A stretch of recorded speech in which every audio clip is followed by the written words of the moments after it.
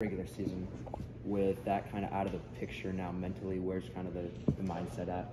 We're still motivated to win out these 2 games. We have 2 trophy games. We have 2 big opportunities to win out for the rest of the year and come back with big momentum for next year. So we still motivated to win. So nothing changed. You plan on returning to IU? Yes, sir. Yes. When you came to IU and you met Aaron Casey for the first time and kind of, I guess, maybe learned him, the way he acts, the way he operates on the field, off the field, what was that process kind of like for you? It really wasn't like a process, really. Me, I'm kind of a laid back guy, so like I'm just like Aaron Casey, both quiet guys, and like to be out to ourselves. So it wasn't really a process to adjust or anything. Just What's he like off the field? He's a good guy. He's funny, cool, quiet. So Frustrating was Saturday for you as a pass rusher. I know they were doing leaving an extra guy in to block, max protect, and then a lot of times getting the ball out kind of quick. How tough is that when you don't really get a chance to get after the quarterback? Yeah, it's very tough. It's annoying actually when they get the ball out or like max protect. That's just part of it. So like I can't really say too much about that. Just got to find a way how to defeat that. But like it's annoying like when he was getting the ball out fast, we wasn't able to like get our moves, to try to transition and try to get the sack. So it was frustrating throughout the game, but just got to keep going.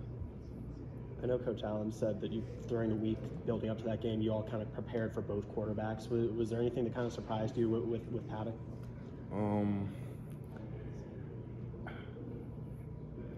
I really expected everything that the coaches told us. There was 2 different type of quarterbacks. Number 9, he was more of a mobile type of guy. Number 4, they said he was more in the pocket type guy, and like he was in the pocket a lot. So like we was prepared for it. So Washington State Illinois had 507 passing yards in that game. Have you ever been a part of something like that? Not that I know of. Not. Emotionally, like kind of how frustrating was it, like walking, I guess, off the field? I think you forced maybe 3 punts that game. Kind of what's the vibe like, I guess, on the sideline after that, trying to maybe keep morale high? Oh yeah, for sure. After that play, I was even frustrated. I bet that like the whole team was mad because like can't go to a bowl game now. So I bet everybody's mad, but everybody still got high heads, just to try to finish out the season strong. So everybody's still motivated. On an individual level, how do you feel like your first year at IU's gone? I feel like it's good so far. I feel like I could do better. There's always room to improve. So I'm big on that to improve. So I feel like it's good so far. I got to do better. I always could do better.